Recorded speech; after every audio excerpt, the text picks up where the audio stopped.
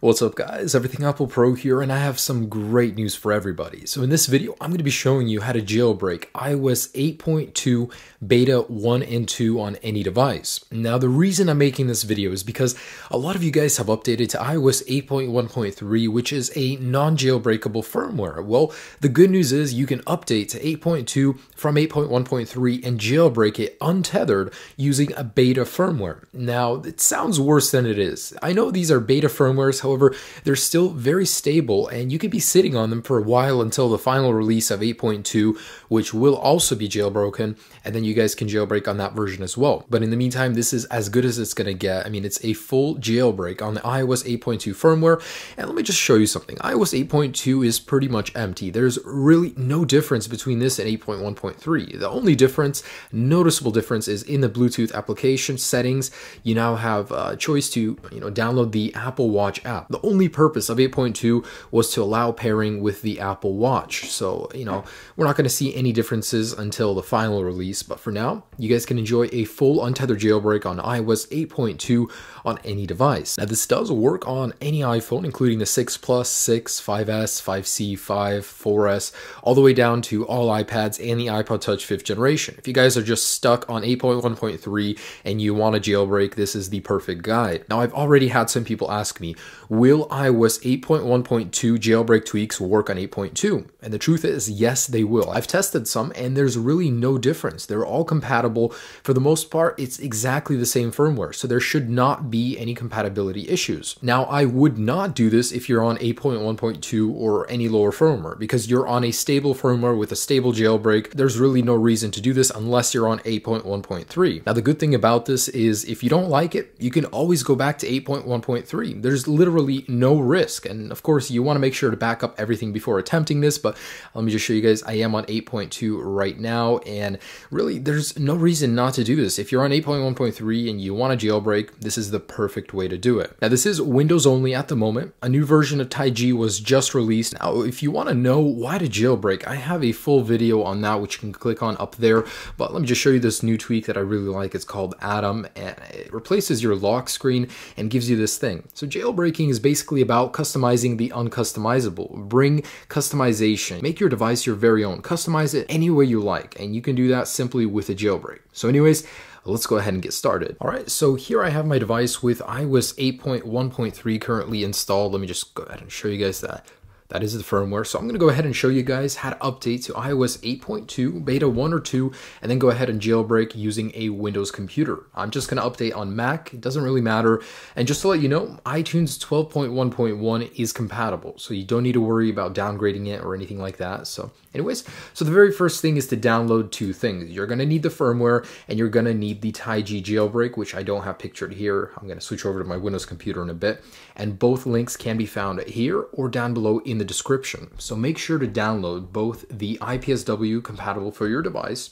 Remember, there is a difference between CDMA and GSM firmwares, and you can find out model numbers on the back of your device, and download Taig 1.3.0, and all the links can be found there or down below in the description. All right, so with iTunes open and your iOS 8.1.3 device plugged in, we're going to go ahead and head over to check for update, hold Option on a Mac if you're updating via Mac, or Shift on a Windows computer and left click check for update. Now just select the iOS 8.2 beta 1 or beta 2 update. I do recommend beta 2 because, the further along in the betas, the more stable they are, so why not?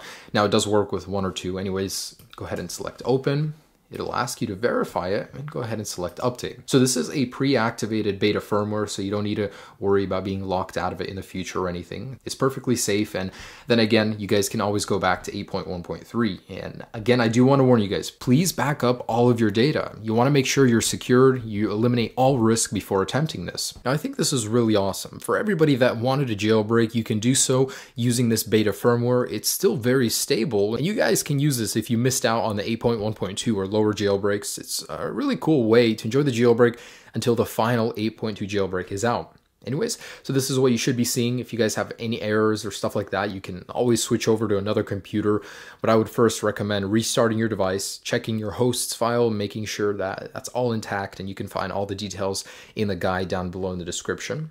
Once this is done, I will be right back. Okay, I have successfully updated to iOS 8.2. Let me go ahead and show you inside of settings that, there you go, iOS 8.2. And this is beta 1 that I'm running.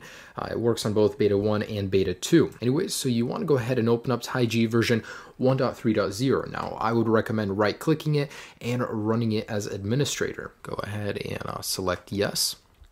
And now Taig will take a moment to locate your device, so it's gonna spin around here for a while. Okay, now a lot of you guys will be greeted with this. Now this is because your device is a little too old to handle the newest iTunes 12.1.1, and by device I mean computer. So there's a really simple fix for this. Down below in the description I will also provide a link to where you can download a special version of iTunes for your device, which is for older video cards. Now all you guys need to do is go ahead and download that and install it over the current iTunes version you do have. And this is the newest version, no need for a downgrade or anything like that. Just download this special version of iTunes for your computer, run it, and once that is installed, when you go back to this, it will be just fine. Otherwise, you do get this red X and it does not let you proceed with a jailbreak. So I'm gonna go ahead and install that and I will be right back. All right, so now that I've had iTunes with the older drivers supported installed, I'm gonna go ahead and run Taig again. And by the way, even if it's in Chinese, that's okay. You know, it still works the same. But anyways, there we go. So it has found my device. I'm just going to go ahead and unplug it and replug it in. Okay, cool.